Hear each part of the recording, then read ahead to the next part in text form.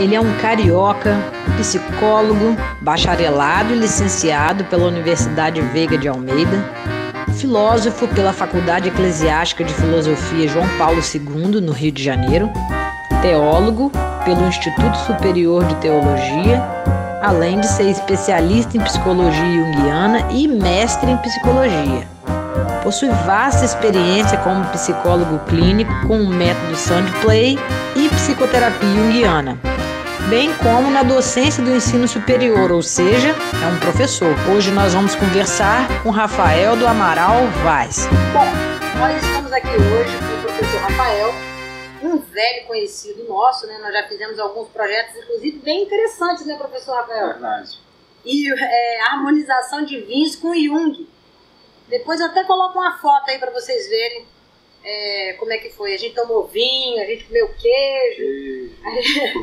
A aula foi maravilhosa. Foi bem bacana. Bom, mas hoje nós estamos aqui para poder falar sobre um tema, né? Um tema bastante preocupante, assim, triste e preocupante, né? Que já é uma sugestão de pauta, né, da nossa audiência, sobre o Setembro Amarelo, que é o mês de prevenção ao suicídio, né? Então, eu pensei em várias formas de começar esse vídeo, né, esse conteúdo aqui para vocês. Pensei, de repente, a gente abordar alguns números que são correlatos a esse tema, mas depois eu pensei melhor e vi que a gente tem que deixar os números de lado, porque na realidade é você que importa, né? Então, eu estou aqui com o professor Raphael e a primeira pergunta é: professor, como que a gente pode ser mais atento? Como que a gente pode perceber alguém que esteja com esse ímpeto, né, suicida? Como que a gente pode, afinal, ser mais sensível para alguém que esteja passando por uma situação assim do nosso lado? Então, né, Aline, esses sinais, né, muitas das vezes se tornam até sutis, né, na convivência com a pessoa. Mas é fundamental que principalmente o familiar que é próximo comece a perceber, né, o comportamento social, né, do indivíduo, né, se ele está buscando muito mais no seu tempo do cotidiano, né, um comportamento isolado, né, não se interagindo com outras pessoas, não mantendo seu ciclo de vida social, né. Além do isolamento social, também tem outro ponto que são os pensamentos, né, pensamentos e algumas outras atitudes que a gente fala como sinais de alerta, né? Como a pessoa fechar uma conta bancária, né, do nada, né? Mas isso sempre associado com o comportamento dela durante o dia a dia, né? Não é o fato, por exemplo, se eu fechar uma conta bancária minha hoje, por algum motivo, quer dizer que eu estou pensando em suicídio, não é isso. Mas é justamente eu perceber por que a pessoa fechou a conta, né? Ou então ela quer, ao mesmo tempo, também, além de fechar a conta, abrir um inventário, né? E ela não está doente, não está em fase terminal, né? Então, ou ela faz uma carta, né? Como se fosse uma carta de despedida, né? Certo. E ela faz assim alguns desaparecimentos durante o dia, depois volta, né? Então muitas das vezes isso são sinais, né, que a pessoa vai demonstrando na sutileza que muitas vezes o familiar não percebe. Outro ponto são as frases, né? Quero dormir e não acordar mais, né? Queria que tudo se acabasse de uma vez só, né? Frases do tipo também, né? Queria morrer, né? Que é a mais simples e mais direta, né? Mas também a pessoa, quando fala que que quer, né, muitas das vezes, né, não acordar mais, né, é uma atitude que ela está negando aquela sua realidade, negando aquela sua vida atual, né? Ela nunca vai estar falando diretamente sobre a sua dor, porque o mais interessante também a gente perceber que quem quer se matar, na verdade, não deseja se matar. Uma das coisas que dentro da teoria da suicidologia fala é que o suicídio ele tem um comportamento ambivalente. Ao mesmo tempo ele está ali prestes para se jogar, ele ao mesmo tempo não quer fazer isso.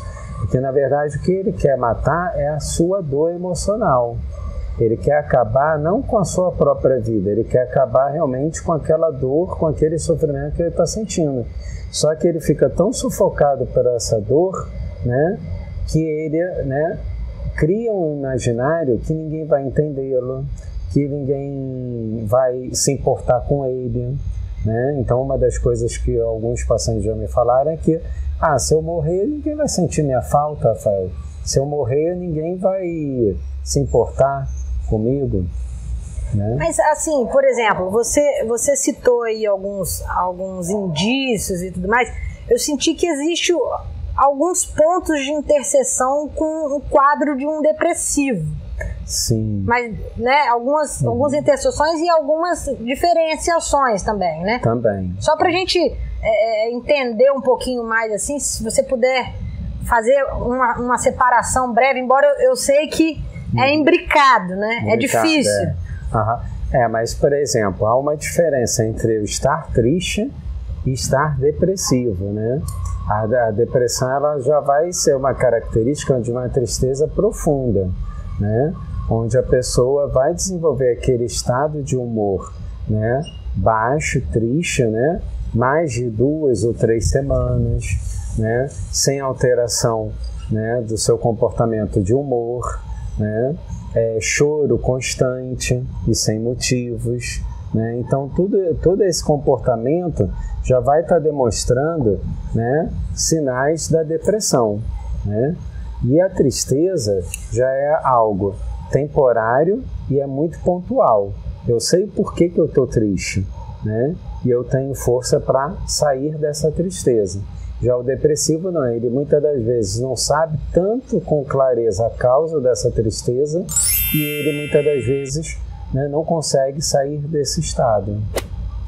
Entendi. Bom, outro dia eu assisti um vídeo na internet de uma pegadinha assim, que eles fizeram de um rapaz que soltava de um táxi e ele começava a subir no alambrado. Uhum. E aí o motorista do Uber ou do táxi, ele não estava na pegadinha, ele era a vítima da pegadinha, né, vamos dizer assim. Sim. E aí o cara começava a subir, e aí o motorista ia atrás, aquilo me chocou, assim, não pelo que estava acontecendo em si, mas eu fiquei pensando assim, meu Deus do céu, se eu visse uma cena dessa, como que eu reagiria? Eu me pus a pensar, né? E aí vem a segunda pergunta, como reagir em um caso, né, que a gente presenciou, né, uma tentativa ou situações que, né, quase levaram a isso, enfim, como é que a gente faz? O que a gente faz com isso? Então, primeiro momento, né, é nunca incentivar a pessoa a executar aquele seu plano. Até porque se eu sei que é um comportamento ambivalente, ela quer e não quer ao mesmo tempo, eu não posso dar aquele empurrãozinho, sabe? Falar, quer se matar? Então se mata logo. Porque, só um adendo aqui. Essa promessa de vou me matar, vou tirar minha vida, vou acabar com tudo e tudo mais, isso acreditou-se por muito tempo, né? Que quem quer fazer não fala. Uhum. Mas me parece, né, pelas coisas que eu já andei lendo, que não é bem assim, né? Isso, verdade. É verdade. Tanto que por isso que dentro da sociologia a gente fala que não pode incentivar a pessoa, né, do tipo, quer pular, ou quer se matar, quer se enforcar, né? Faça logo então, acaba logo com esse show, né? Isso não se pode falar. Por quê? Porque como que a pessoa está tibiando, né, oscilando seu estado de humor, né? Então qualquer frase dessa pode ser fatal. Pode ser um palito de fósforo que você risca, sabe? Entendi. Então é necessário a gente chegar para a pessoa, né, com muita calma, não se aproximando. Por exemplo, essa distância nossa aqui seria muito invasiva para a pessoa, né? Eu tinha que ter uma distância mais ou menos daqui até aí, né? Se apresentar para ela, né? Falando, né, com ela: você realmente quer se matar? Você realmente se deseja, né, acabar a sua vida apenas em fração de segundos, né? O que está acontecendo com você? Onde que está a sua dor, né? E aí, aos poucos, eu vou se aproximando dela. E eu vou conversando também com ela, pedindo ela começar a prestar atenção no seu coração, né? Sente o seu coração batendo, né? Muitas vezes, né, num momento de crise, né, eu falo: olha para o seu coração, sente o seu coração bater. Se ele está batendo, então tem vida. Se tem vida, então tem jeito. Como diz até uma grande pesquisadora, Karine Fukutomisu, né, que é de São Paulo, que ela fala muito essa frase: se tem vida, tem jeito, né? Onde vai levando o sujeito a perceber que o que ele quer realmente aniquilar, o que ele quer acabar de vez, é essa dor emocional, é esse problema. Aí muitas vezes a pessoa que está em crise fala: mas você não sabe o que eu passei. Aí muitas vezes eu tenho que falar, e tenho que ser sincero e transparente: sim, eu sei que eu não tenho conhecimento do que você passou, o que você perdeu, o que você sofreu.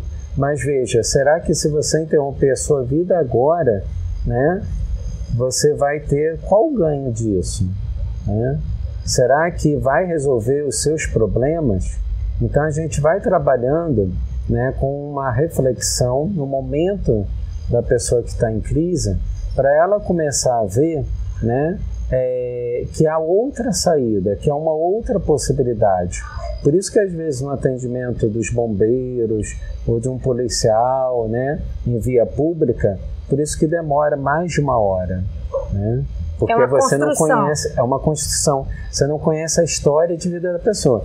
Diferente quando a pessoa é paciente seu, como é meu paciente. Aí eu trabalho com os fatores de proteção.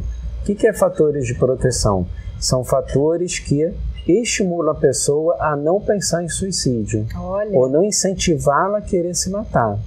Aí os fatores de risco já estão à flor da pele na pessoa, né? A pessoa está ali no seu pensamento. Então eu tenho que tirar isso de cena e colocar o fator de proteção. Mas uma pessoa que eu não conheço, eu sou chamado por uma emergência, eu tenho que ir com muito cuidado, porque eu não conheço a história de vida dela.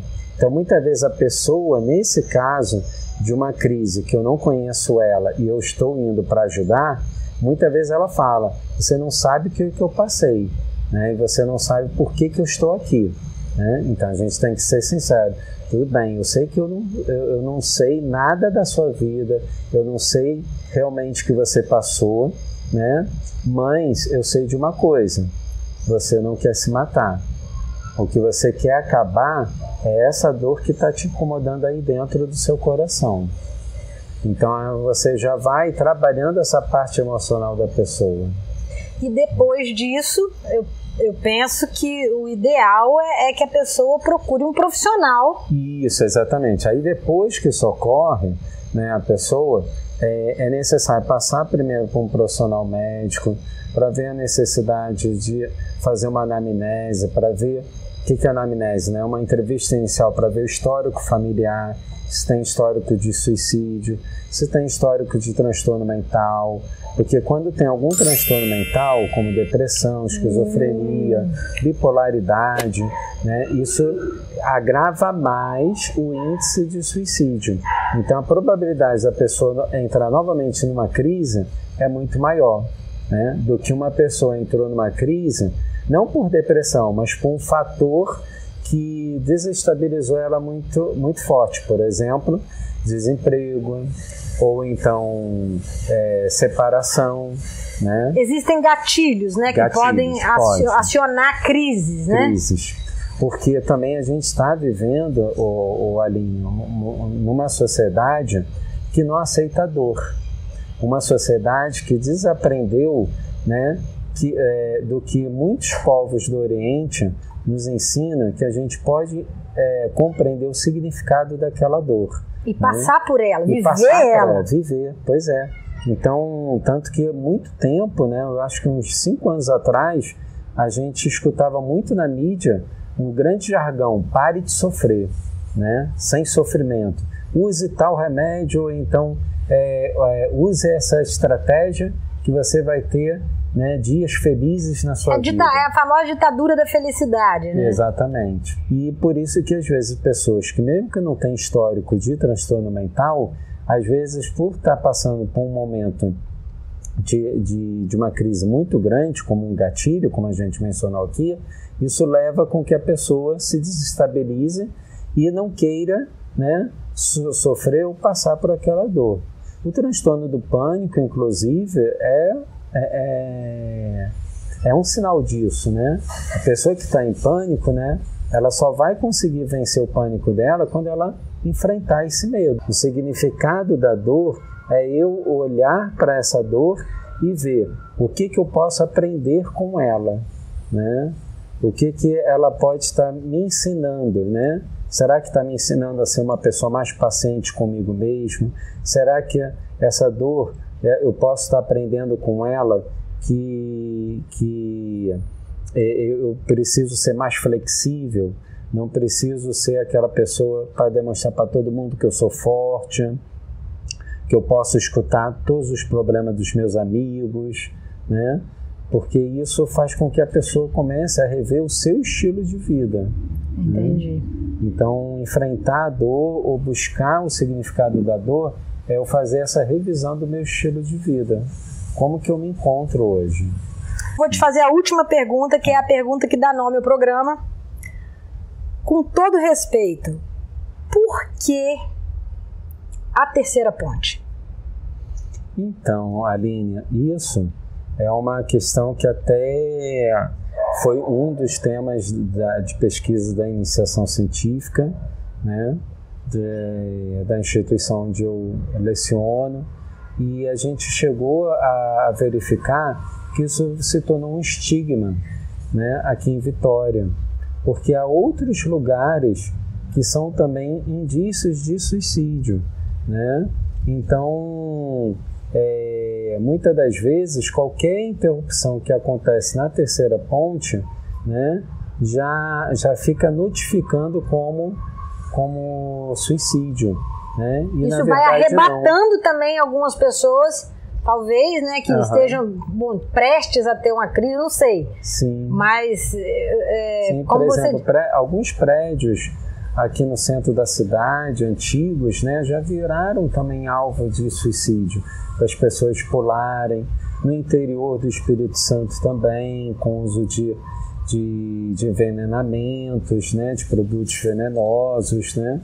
Então, infelizmente, a terceira ponte acabou pegando esse estigma, né? Mas o que a gente fala é porque a terceira ponte, ela traz uma dimensão de uma morte instantânea e rápida, né? Mas o curioso é que também há outras mortes muito instantâneas que às vezes as pessoas buscam, né?